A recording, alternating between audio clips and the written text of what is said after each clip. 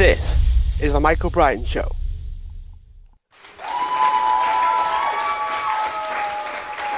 Hi everyone, welcome back to the show, and today I'm joined with Wendy Kaplan, who is... Reel them off, Wendy.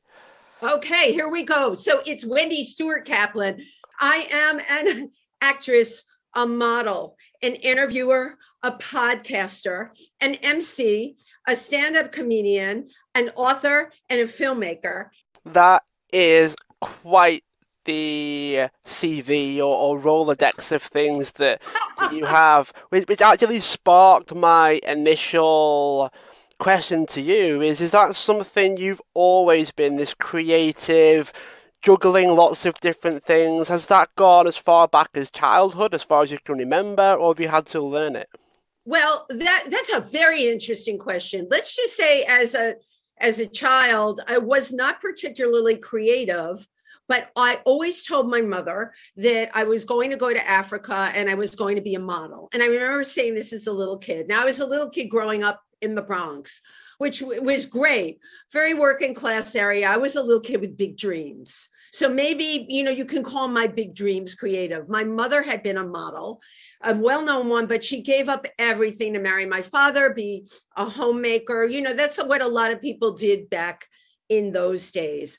I had these big dreams of glamour. Even as a young child, I could see myself on runways. Isn't that weird? I also saw myself in Africa working with people and working with animals. Now, I don't care if you do believe in being able to prophesize the future or not. I could see it. And I just didn't know how I was going to get to it from the Bronx, but I did. And ironically, to your question, that creativity really started to blossom and thrive. I would say, as I got out of my home after high school, or I don't know what you call it in the UK. It's not high school. It's what do you call it? Upper school? Or there's primary school, which is sort of up to around 12, 11, and then high school is sort of teenagers up to about 16. So you do have high school. That's when, it started to hit me that there might be a bigger world out there. And by the time I hit college, I hit the ground running. I can honestly say to you, I had no idea I was going to go into acting. I knew I was going to be a model. I had no idea that I was going to end up writing a book. But if you pursue your dreams, and I tell everybody this, even if you have the first two things you want to do, it is amazing because the essence of who you are will prevail in the end. You just got to go with it. And you can't go by what other people's standards are. Honestly, my mother wanted me to just when I left high school, she said, you might want to think about working for the phone company. And I tell this story because that for someone like me, oh my gosh, that would have been like death, but my mother, like all mothers that love their kids, wanted something that would be safe and secure for me, or the saying was, so you have something to fall back on. That was a very big saying, but you know what? There was no stopping me. I applied to college and knew I was going to major in anthropology. What a crazy thing to major in. You can't get a job in anthropology. No. But the irony, Mike, look at what I do now. I make documentary films. I'm a member of the Explorers Club. I've been to Africa 5 times. I make films about the people and the animals there.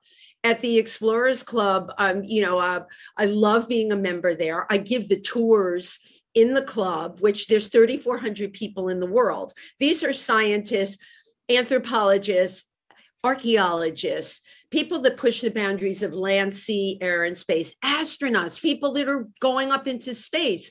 Well, how does, Wendy Stuart Kaplan fit into all of that? The curiosity, the creativity, and the curiosity have always been there. I have to ask this as well. Way back when, did you do child beauty pageants when you imagined yourself being on stage, or were they not quite around then?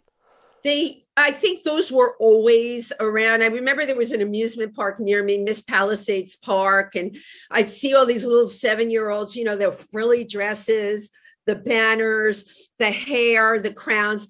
And yes, Mike, all of that appealed to me, every aspect of it. But ironically enough, my mom, from being in the fashion industry, she really wanted to protect me from what she thought was going to be harmful. She had a great career. She modeled with famous people like Lucille Ball and the actress Shelley Winters, who back in the day was Shirley Shrift, and she was a very tiny girl back then.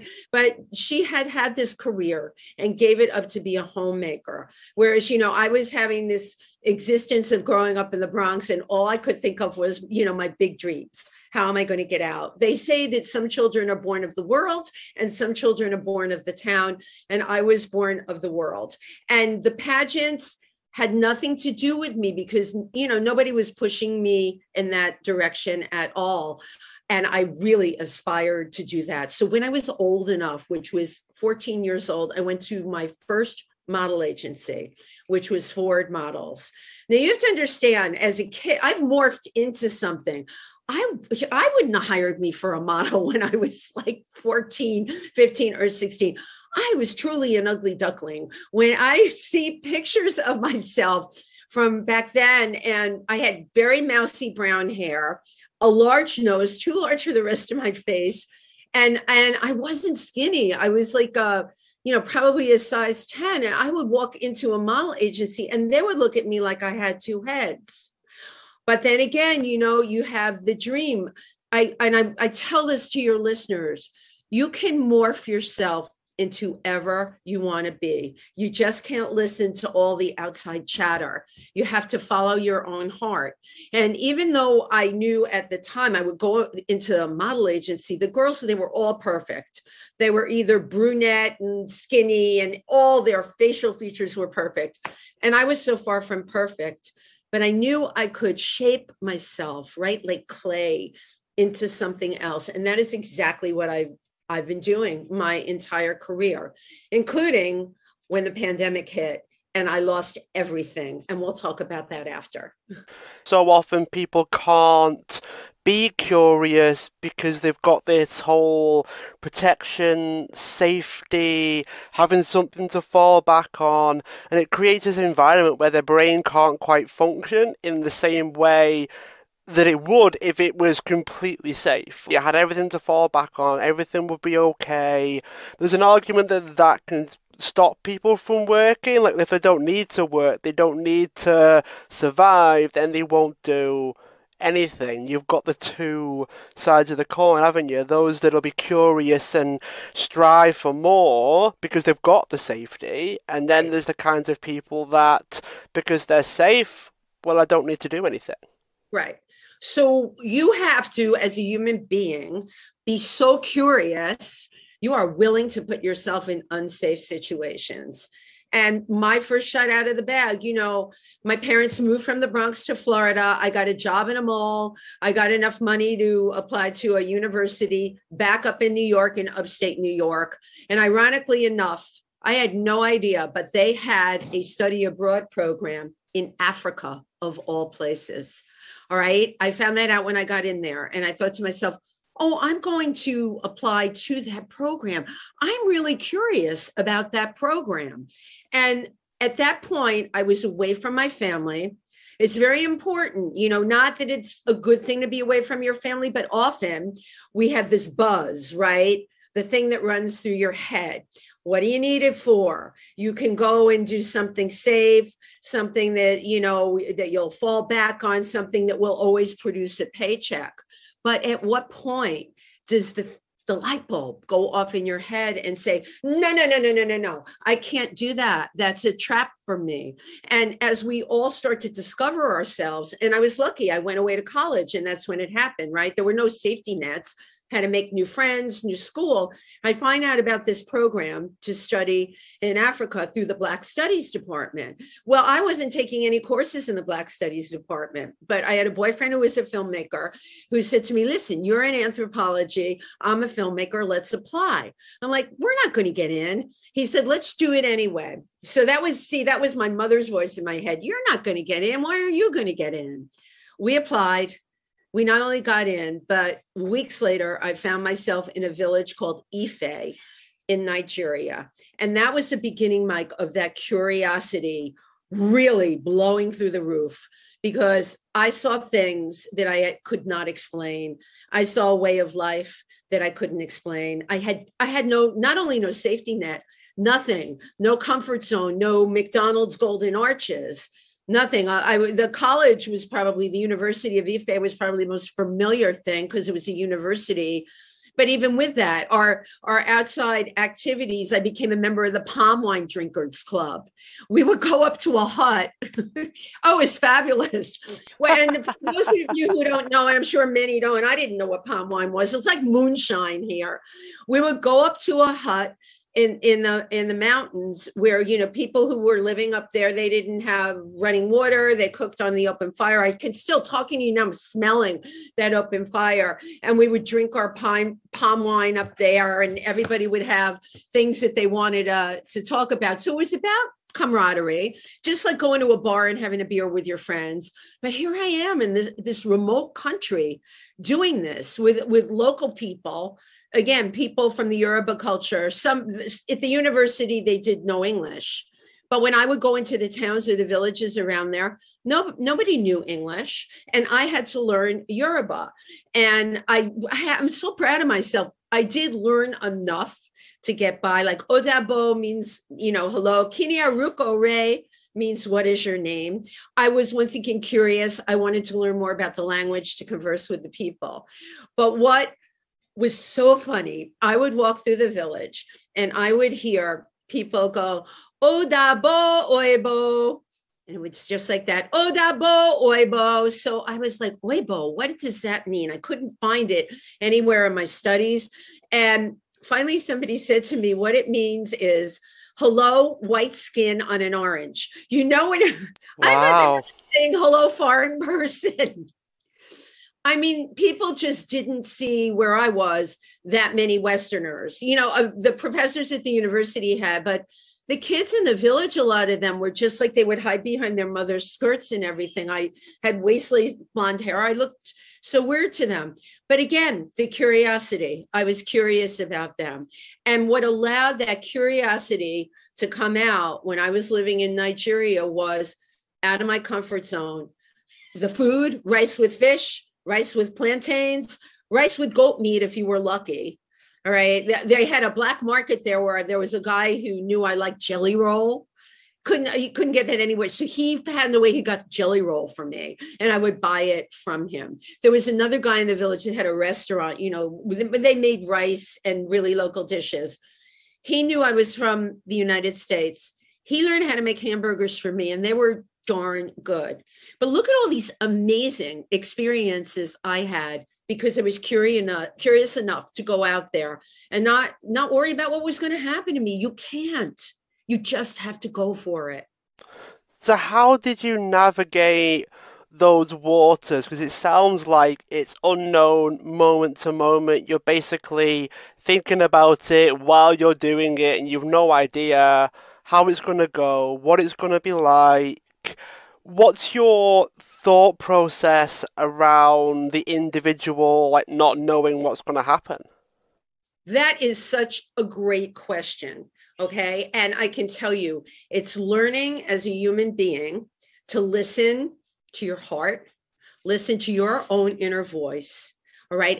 And those other thoughts that creep in, because I've mentioned them, you really have to be able to block them out. They're of no use to you. All right. What the heck am I going to do if I start with what if? What if that? What if I get sick? What if, you know, they had overthrown the government when I was there? That was scary. But I didn't allow myself to think, oh, what if I get taken hostage? I was in the northern part of Nigeria at one point where the Boko Haram are, who they're under a different name now, but those are the ones that kidnapped all those Nigerian schoolgirls. I was walking around that town with my waist-length blonde hair with not a care in the world. And I would see them go, they rode on horses. They had sabers on the side and their heads were all wrapped. You could only see their eyes. They had their heads wrapped in cloth. And not for 1 minute did anything go off in my head that made me feel like I had to be afraid. It is fear that stops us from doing what we need to do. It is fear that stops you from listening to your inner voice. Okay. I was out of my comfort zone. I didn't have a choice, Mike. I had to go with my heart and my instincts. And I have to tell your listeners this, the most important thing that anyone can do is really develop those instincts that we are all born with them. But when you have a hunch about somebody or something or a bad feeling, you absolutely go with it. Nature has made all of us so very efficient. We are born with that. I have a friend my friend Daniel Simmons, who I love to death, but he is the most non-spiritual person. And he, always says Wendy and her mumbo. I'm sure we all know people like that. Wendy and her mumbo jumbo. But you know what? I have made things go well in my own life, which is not to say I have bad things happen. We all do. We're human beings. But you know what? It's got to do with how you react to the thing. And it's got to do with what your own gut tells you. At this point in my life, I am completely going really by my instincts. And a lot of the time I have to just block out that outside chatter because it's not going to help me. Listen to your heart, listen to your mind. It won't lie. Is useful how you actually describe it to sort of weed out the things to essentially like use while you discard the rest? Is useful the phrase that you've used? Useful is the phrase. And while we're talking, my big confession here on your show today, I read a lot of those self-help books, the reputable ones, like The Secret. And that the whole series that came with that. Mark Stephen Puller has, he's from your neck of the woods. I forgot where he is, but he's not far from you. And he has a book out, Tips to Create the Life You Desire. Why do I read these books? I like to read books of people that have been through any kind of challenge in life and then wrote a book about it because I feel all of us can learn from those people. And I really take that information and use it because all of us, people come up to us and everyone's always telling you what you should do or their opinion. And I always think, consider the source. You have to consider the source. What has that person been through? Is this just their opinion? Are they smart? You have a lot of, my God, surely one thing we've learned from the pandemic in both of our countries, our officials say stupid stuff, really stupid. Yeah. And people, right. And here we are, and it's up to you to question it, right? To put it through the mix master of your own head and question it and think about what they're saying. The ability to question, again, that's something that we all have. I do question. And there are people that will often not be happy with me because, even if I'm booked on a project, I will cloak my words carefully. When you're working with a director or an author or someone or a producer, you have to be careful. You don't want to step on creative toes. So I've learned how to bathe my words in kindness. So it just comes out like a question that I absolutely have to have answered. We all have the right to do that. Never be afraid to question. What stops you from taking the questioning to a level where you don't actually know anything because you're questioning so much that you start to question yourself in a way that can become quite almost detrimental to the result? Like, how do you, usefully question yourself and usefully question things? I'm loving this conversation. So let's talk about usefully questioning oneself. No, you know what? That is really great because that's something that many people are afraid to do because then you go down that rabbit hole, right? Where it's like, what if, oh my God, I don't know, blah, blah, blah, blah, blah. I will, it's my instinct that makes me red flag certain things. And by red flag, this is a hard one to explain. Something that someone will say will play in my head. Why is it playing in my head? Why am I still thinking about it? I write it down and I look at it. Okay. Why am I having the feelings I'm having about it? Then I have to go into my own head. All right, Wendy, are you afraid? what's scaring you about this? Why are you worrying? I'm a big worrier, by the way. I'm just like, I'm human, right? I worry, I have fear, but I will question where that's coming from. And I will get the answer to it. And if it's something like, well, you're afraid of failing. And by the way, Mike, 9 out of 10 times, that will be the answer. You're afraid of failing, or you're afraid of what people think. So why are you afraid of failing? Why are you afraid of what people think? You have to ask yourself that. And I will. It's almost like you park your ego at the door, and you have to answer those questions for yourself. And I do. Now, instinctively, if something still doesn't feel right to me, I might just, have to park it on the side for a bit and have faith that things will work out. If someone I meet really feels bad to me, and I mean really bad, I really have to question. I have to question why I feel that way about that person, why I feel their aura is so dark. And not 9 out of 10 times, I'm right about it. The frustrating thing for me, and this is something I've had to learn to deal with, and I still don't deal with it well. I always wonder, why isn't everybody else seeing that person is a bad person, that the words that they're saying are lies? It's so evident to me. And I will tell you 99 and 9/10 of the time, it turns out to be right, my original gut feeling. So I will have little to do with them. But what I've learned, and this is a hard one for me, Mike, and I'm still working on it, I can't change other people's minds. I can't. I've learned this through the pandemic with, people that are here that just refuse to mask or vaccinate or do any of those things. I try to talk reason, but there's a lot of people I can't talk reason with, and I won't. I have to what? Give up, Wendy. You're not going to get anywhere. That's a hard thing, by the way, for me to say give up. I don't give up easily. No, I imagine you wouldn't, given the conversation today and the amount of unknowns that you've had to overcome over the years. Giving up is something you're probably not all that well versed in, which speaks to things like being consistent, ever so slightly stubborn. that just allows you to keep going no matter what happens. It's almost like effective stubbornness in a way, because you've got to push through certain things in order to really achieve it. Would you say that is your personality, or do you think that other people, including the listeners, can maybe create a bit of a program for themselves to learn it as a skill? I think people can, if they so desire. If your life isn't working the way you want it to work, you may not have my grit and determination, which is over the top. I'm the first one to admit it. But they can certainly change things in their life through their own determination. Like, we all have dreams. Maybe there's something that you wanted to study, or something that you wanted to become that was so far out of reach. You may not be able to get that thing, but you know what? You can get close to it. And it is my determination and my belief that I can say to myself, you may not get that exact thing, but you know what? If you keep on going and not let things stop you, you can absolutely make it happen. And honestly, anyone who knows me will tell you I practice what I preach. I was turned down by every model agency when I was 21 years old. Anybody else would have given up.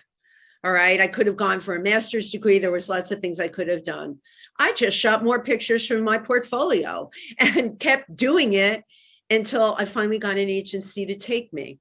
And, all of our lives they're like little building blocks, right? There's a foundation, and then you make the foundation a little bigger. And then you constantly want to build on it. Okay. So you take it to the point. When you introduced me, I said, oh my God, I've got so many titles. How are you going to remember them? Yeah. They're not things I've done. They're things I'm still doing. Right? Because my foundation, I'm still building on that. I'm not looking to stop any of the things that I did. They're all really great things. They're great things for me. My philanthropy, I try and use every single thing that I do as a platform for humanitarian causes, which I'm one of the people that helps run an LGBTQ in the tri-state area for a non-for-profit. I make no money doing that. That's one of my causes. The films that I make with my husband are about raising awareness about gorilla and chimpanzee rescue in Cameroon because they're being poached. My knowledge that I get from being a member of the Explorers Club. Last night, I got to meet an incredible speaker, thank God, in person, because all of our lectures have been live. Now we're having amazing people from all over the world come again. This guy runs a foundation for giraffes. Did you have any idea, Mike, how often they're being poached? I didn't. No idea. Right. I'm so busy thinking about gorillas, chimpanzees, and rhinos, right? I wasn't thinking about a giraffe, and it's terrible what's happening. And their giraffes are in large parts of Africa. This person raised my awareness. I connected with him. Maybe there will be an opportunity for me to have him on one of my podcasts, okay, or a show that it is my goal to develop about interviewing explorers that are making huge differences in the world. But you see, your mind has to be open. And then we're back now to that creative process. You open your mind, you open your heart, and then your creative process and the curiosity that led you to the thing is allowed to shine through. One of the things that I want to touch on very quickly just before we sort of move the journey on a little bit, which is fascinating, by the way. I'm so glad I can just sit and listen because this is amazing. Thank you. One of the things that really perked my interest up was your ability to ask helpful questions. Someone said to me many years ago is a lot of people ask themselves questions that they don't actually want to hear the answers to. So if you picture, you ask the question, your brain gives you the answer, the amount of times people say, oh, why me? Why has it happened to me? And there's probably a little voice that gives you the answer, and you don't like what that answer is. What sort of questions do you use that give you the answers that actually drive you and push you forward? I ask myself questions like, why are you doing this?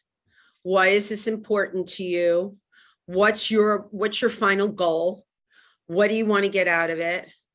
Is it ego driven? The ego can be, by the way, a bad thing. All right. So where do you want to be? And my big thing is end product. I'm a Capricorn. I climb mountains, but I don't want to keep climbing and not getting that gold ring off the merry-go-round.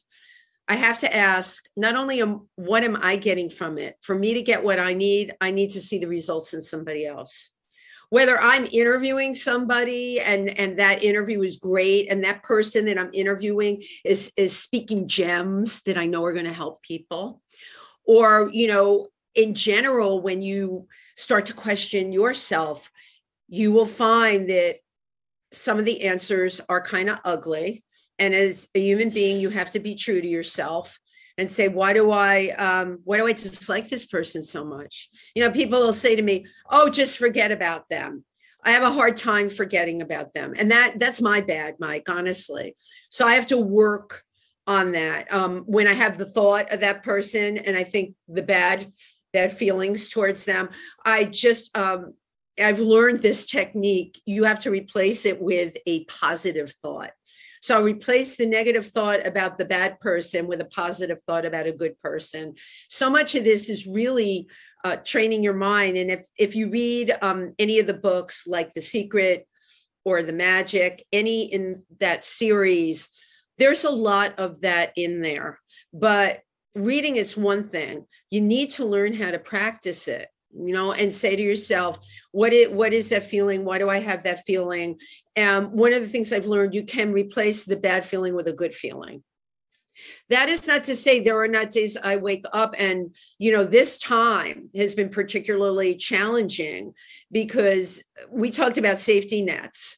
When the pandemic hit, every safety net I had, a career that I spent decades building, everything about who I am and what I'm about got blown up. Right. I couldn't travel to make films. I couldn't perform on a stage. There were no stages. Modeling jobs were all canceled. Lost my biggest client that I used to pay, a lot of my bills with, and was just left with like, well, what am I going to do now? My friends that had taken the safety net route, right, with the job to fall back on, that are performers, but they had the day job. I've never had a day job. I've always done things and projects and films and gigs. All right. So I was left with a great big void. There was actually you'll find this funny. There was a group on Facebook. It was started by a group of actors and film people. And the name of it was "The Pandemic Hit, All My Work Is Gone, and Now I'm Left with a Great Big Void." Oh God. I thought, you know what? It was so great in the early days of the pandemic to go on there at least. Because I did have a lot of friends that, God bless them. They were able to work at home and make a great salary. But the performers, the musicians, anyone that is in the entertainment industry, I'm not talking about the stars, because the stars, they got to isolate in their pod with all their paid people in their mansions. Believe me, they weren't hurting. The performers were holed up in New York in their tiny little apartments. Many people have tiny little apartments. It's New York. And everything that we had all done came to a crashing halt. So you had to really think quick on your feet. It was for me a big lesson, and here we go again.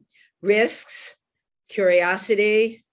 Oh my God, what am I going to do? Better come up with an answer quickly. Go into your head, go into yourself, and it will be there. So what motivates you to this day then? I know we want to discuss how you pivoted and reinvented yourself during the pandemic, but what's your motivations currently? What drives you forward? It should be fairly obvious. I'm a very driven person. If I see it and I want it, I'll go for it. If it's something that I want to do, people say to me, I don't have a filter. I don't have fences around me. The curiosity, I will ask anybody anything. If I meet somebody that I think I can work with on a project, or maybe I can't work with them, but you know what? Maybe there's something I'll end up doing with them. I will connect with them. I will follow up with them. I will read about who they are. God bless. We have the internet now.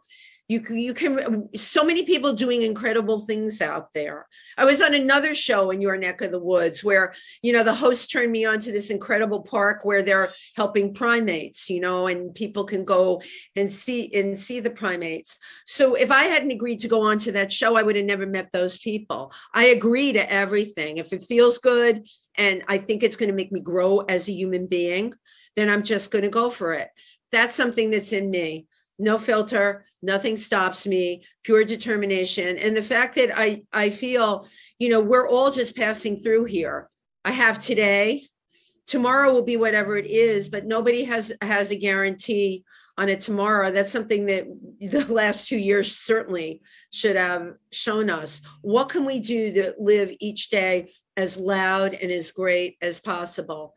And make magic happen, which is not to say I don't, I get down like anyone else, but I try not to let those feelings overwhelm me, because those feelings end up they immobilize you. They put you in a place where you can't move. And for me, it really is about, I got to be able to move.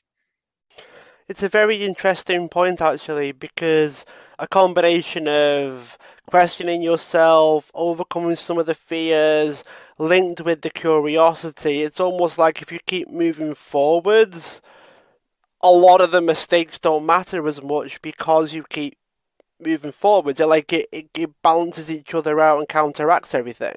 Right. And I'm cool with the mistakes, like you said, the mistakes. I'm okay with mistakes and failures, and I'm not afraid for somebody to see me. Lord knows, listen, when you become like a high profile person, there's a lot of people waiting for you to fall. They are just waiting for your demise, because that is, human nature. You watch animals in the bush. They look for the weakest one, but I'm not waiting for my demise. I have something happen. I fail. It's cool. I have to just move forward, go on to the next thing. It doesn't make me a less of a person or a bad person. It just means I failed at the thing I was trying to do, got to come at it a different way, or maybe I shouldn't come at it at all. Maybe I need to find something else. That's all right.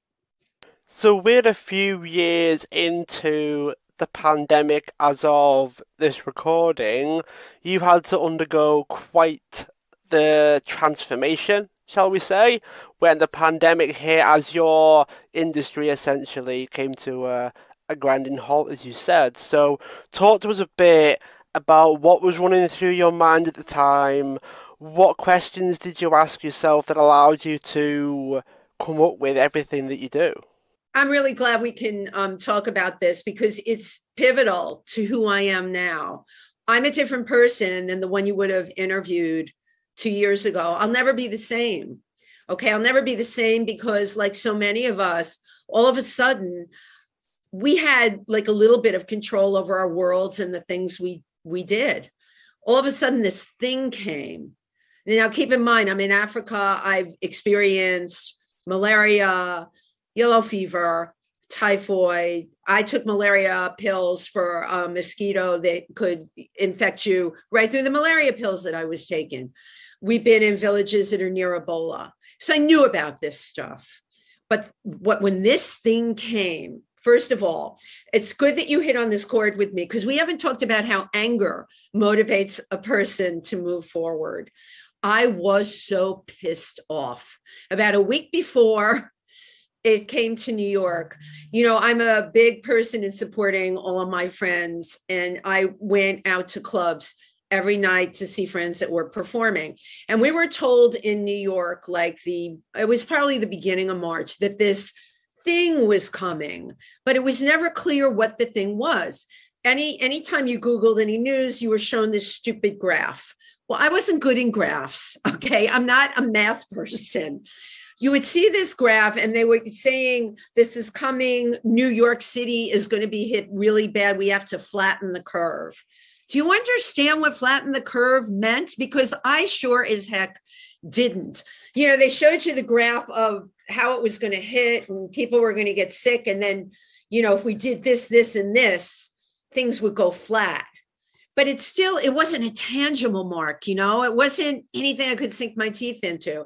So the night before they shut New York down, I was at a club called the Merc Lounge, very famous, well-known club. And a very famous musician was there, Michael C. Hall, who's also on a series in the United States, which I'm sure you can pick up in the UK. It's called Dexter.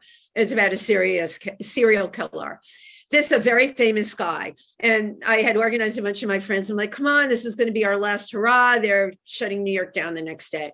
We went to see him. There were supposed to be 2 shows. And of course, being an influencer, I did my photo ops with him and everything. Really great guy, great band, wonderful performance.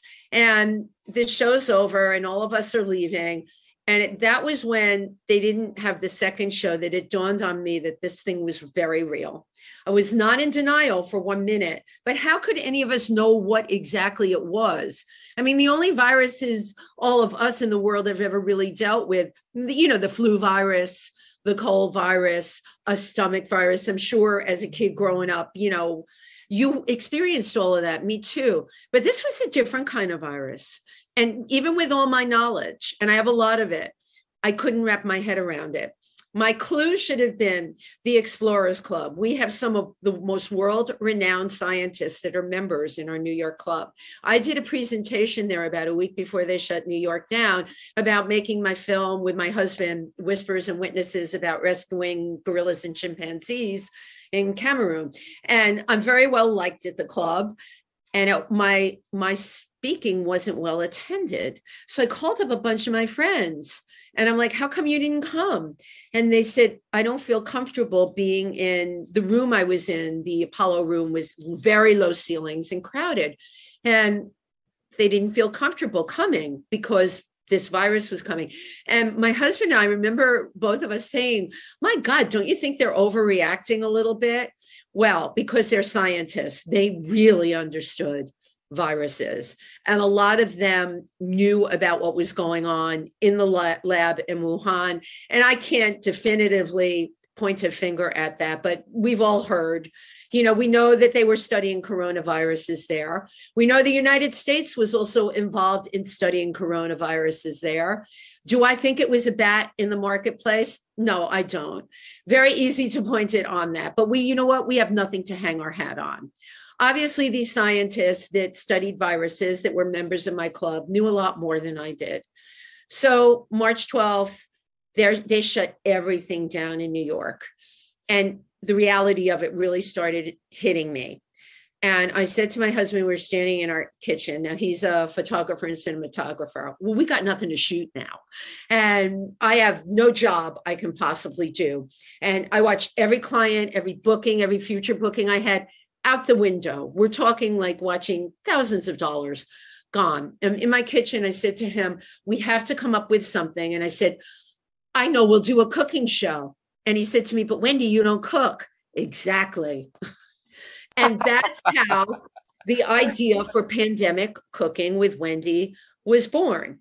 Now, what it enabled me to do, and if you get to watch any of the segments, and it's on Wendy Stuart TV, my YouTube channel, I am there in full costume, full makeup, all kinds of wigs, and I do all kinds of characters. So here I am getting to use my stand-up comedy, my acting wardrobe, my performance abilities. And it was really a great comedy show, or as one of my friends said, it was like watching a comedic drag show. That's really what it was.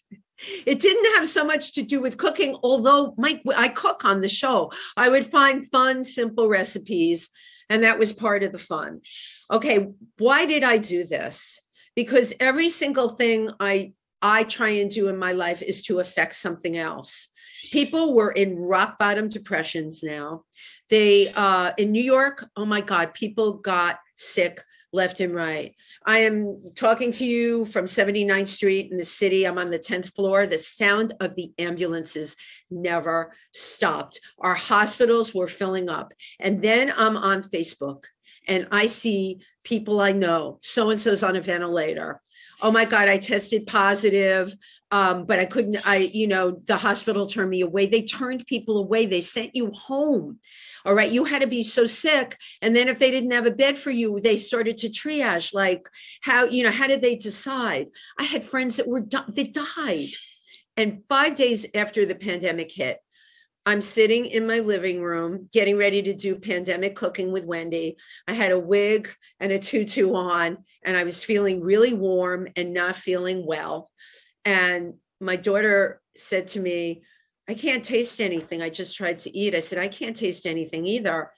And my husband, I had fed him. I ordered all these ready-made meals. Every meal I gave him, he said, tastes like wood. I'm like, why is he complaining? I didn't even cook this stuff. It was cooked by other people. Tastes like wood. My whole family had come down with COVID. And the first thing I did is I called my doctor. Couldn't reach him. What happened? I don't know if this happened in the UK, but man, half of our medical profession, I feel like they didn't know what to do. My dermatologist completely shut down his practice, never to return again. My primary care doctor called me back after 2 days and prescribed azithromycin for sinus infections. I'm like, how could all three of us have sinus infections? He said, oh, that's exactly what you have. I knew we had COVID. My daughter said to me, we had COVID. And it's scary because you're breathing shallow. You can't smell or taste anything. And there's nowhere to turn. I called all those numbers the CDC gave us, the 800 numbers. Then I got people on the phone that are supposed to give you information. Well, I don't know if you have COVID. Smell and taste loss is not part of COVID. Really?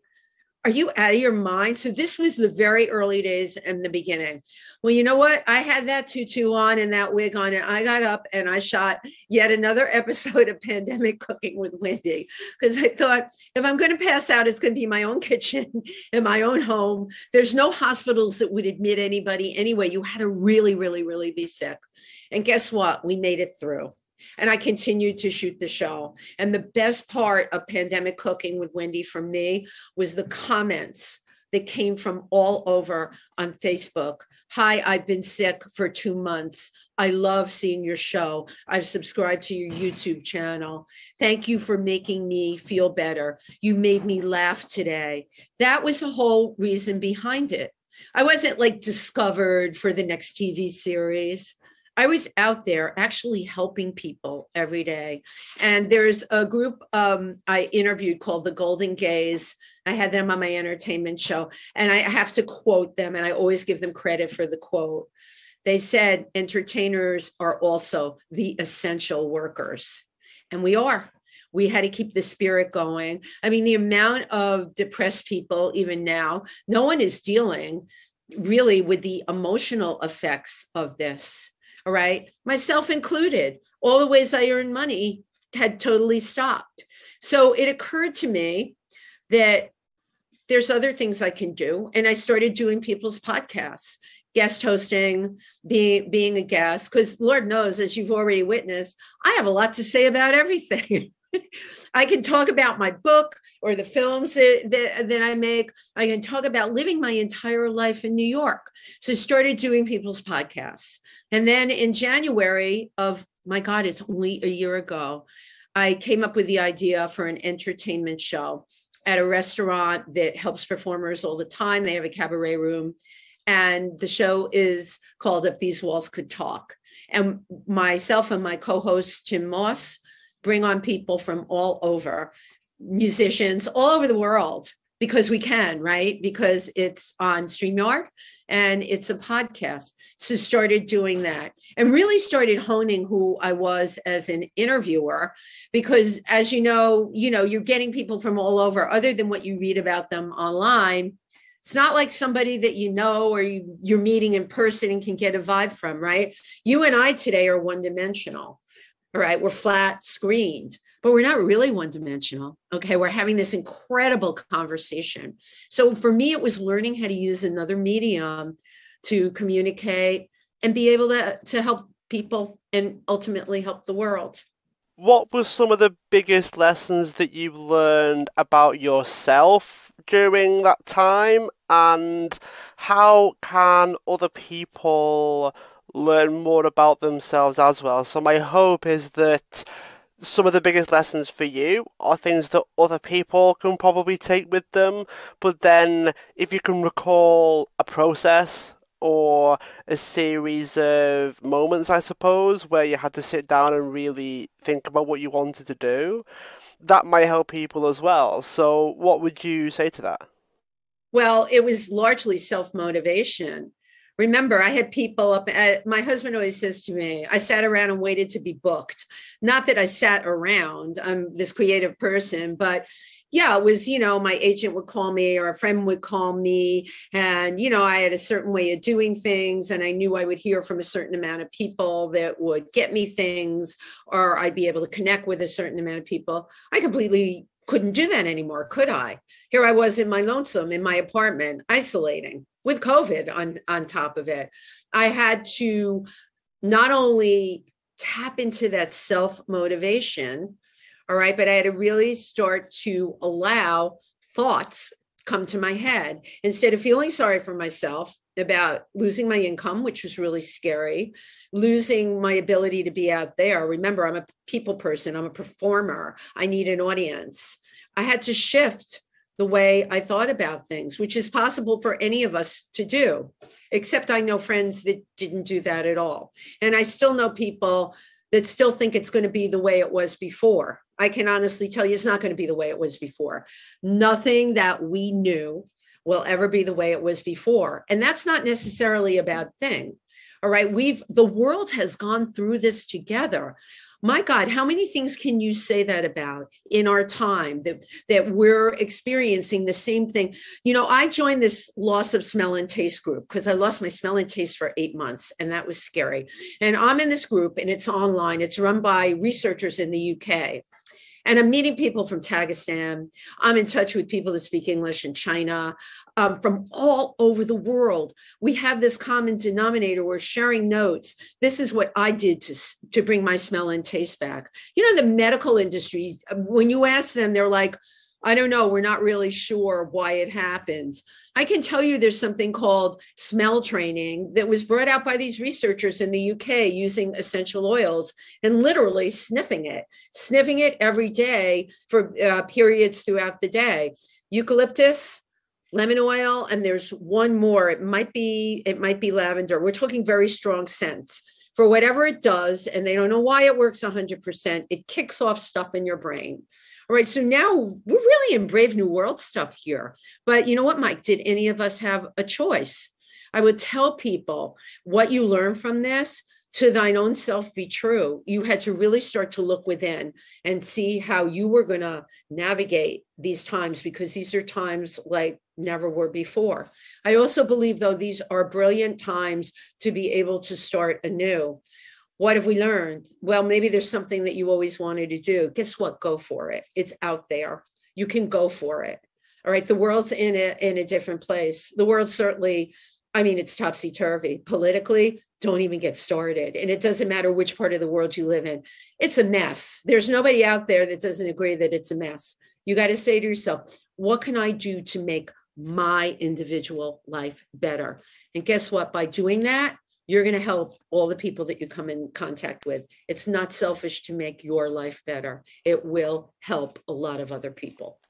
There's a lot to unpack regarding like the individual responsibility, I guess. And it's almost like if everybody took steps to improve their own life, then the world improves. There's a real sense of like, well, if we look after ourselves a little bit, if everyone does that, that's everyone improved automatically, isn't it? Right, right. You have to believe, though, that that's possible.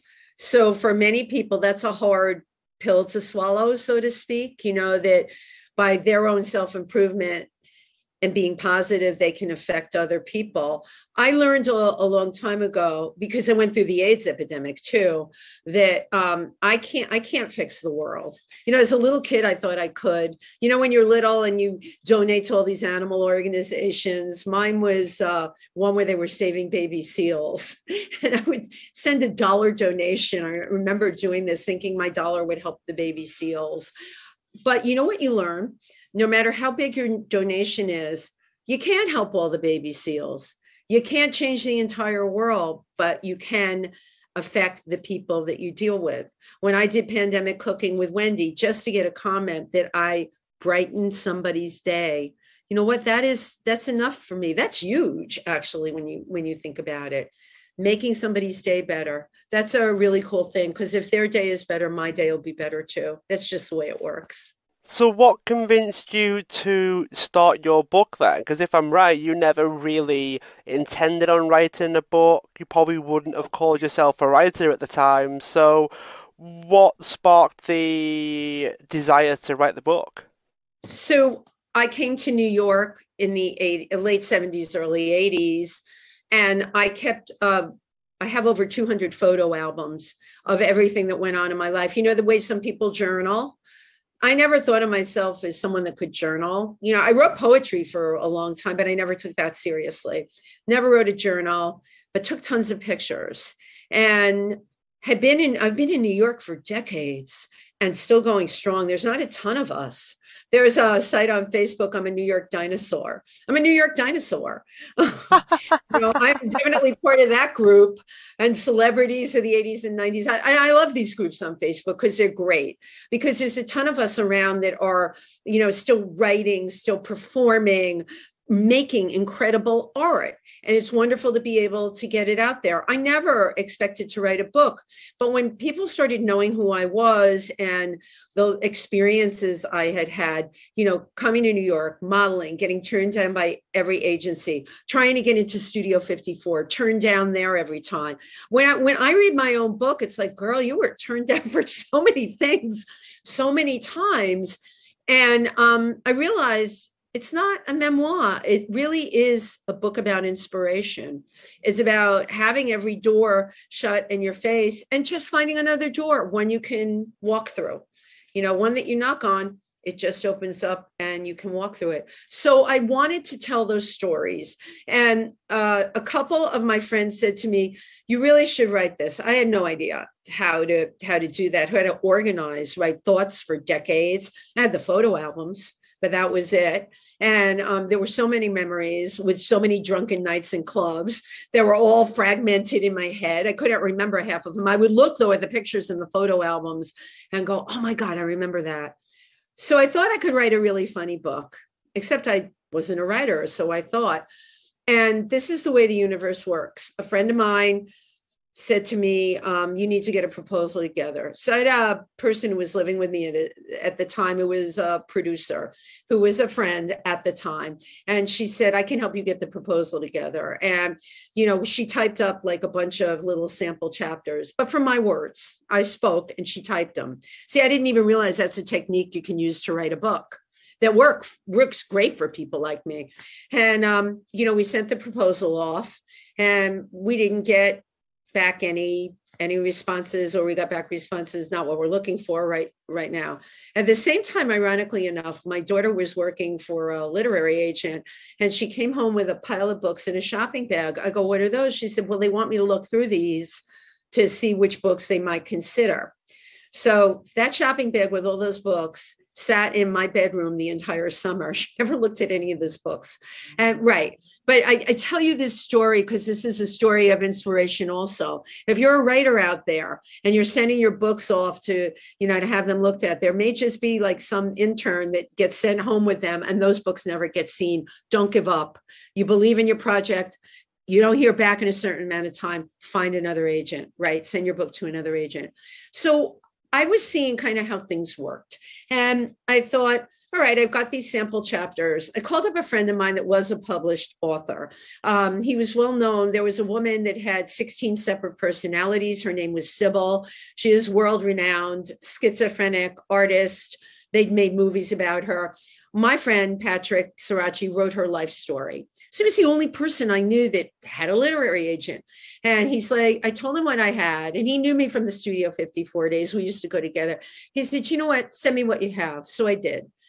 And he called me back and he said, I think this is hilarious. I think it would make a great book. He said, I want you to see my agent.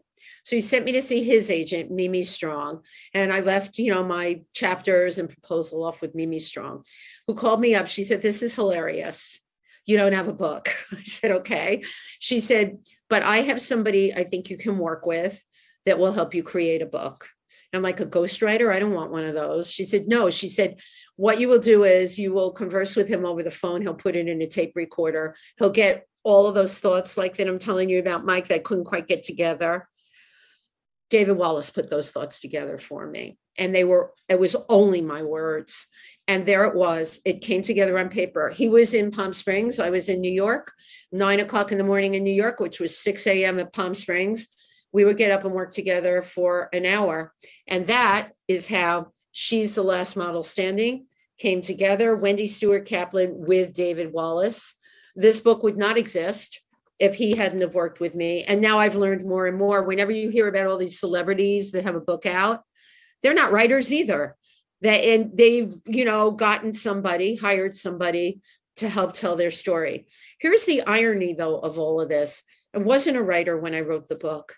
Now people are hiring me because I'm so big in social media and I've learned how to write.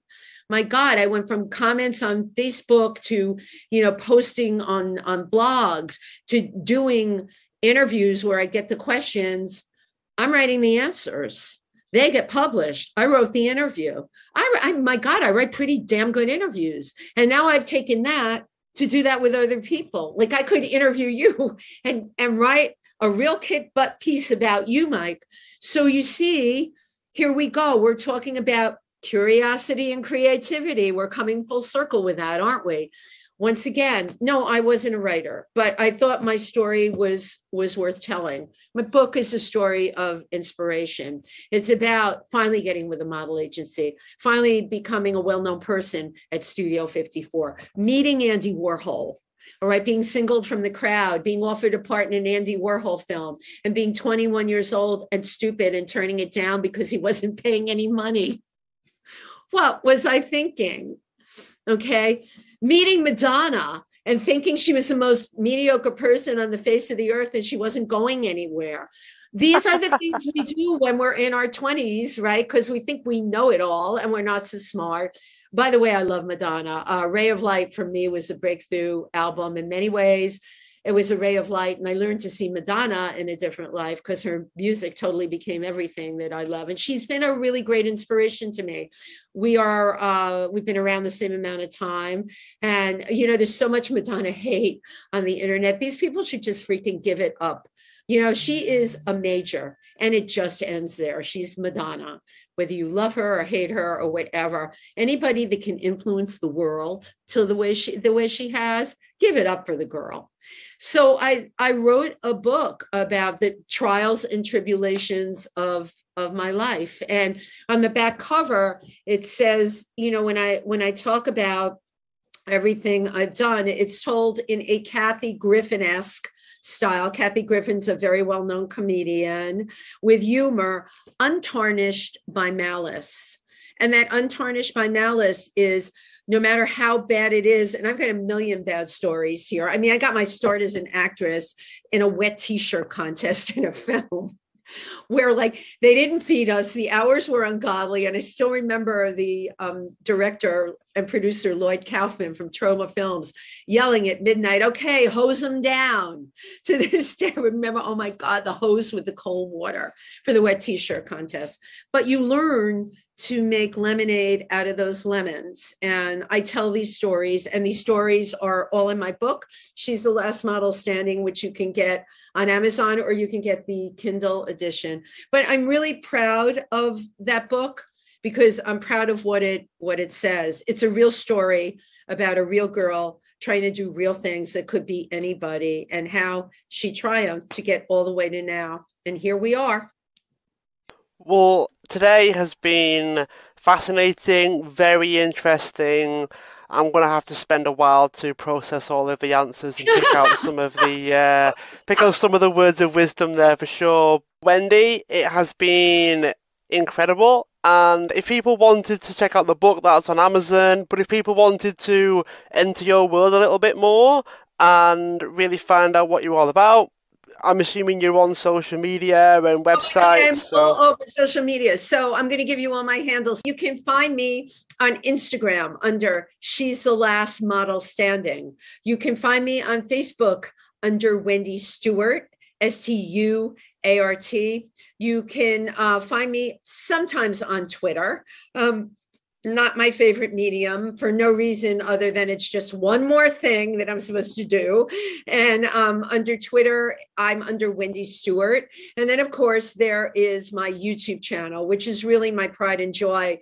All of my work for the last 2 years, which has exploded. We're talking theater, we're talking podcasts, we're talking hosting.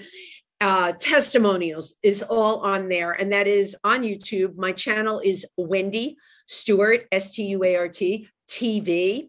And then, of course, there is my website, which is Wendy Stuart TV. That's all she wrote. Thank you so much. No problem at all, Wendy. For those that are tuning in, make sure you subscribe if you haven't already. Feel free to share the show on social media, tagging Wendy and myself, and we'll share it. And you can also tell us what you thought of the episode. And I look forward to seeing you all again on the next episode. Bye-bye, everybody. Just before you take off, if you'd like to join my inner circle, which is accountability, access to me, and you also get the chance to have exclusive interviews with my podcast guests. If you click the link in the description for the podcast, you get a 2-month free trial in the inner circle. I shall see you on the other side.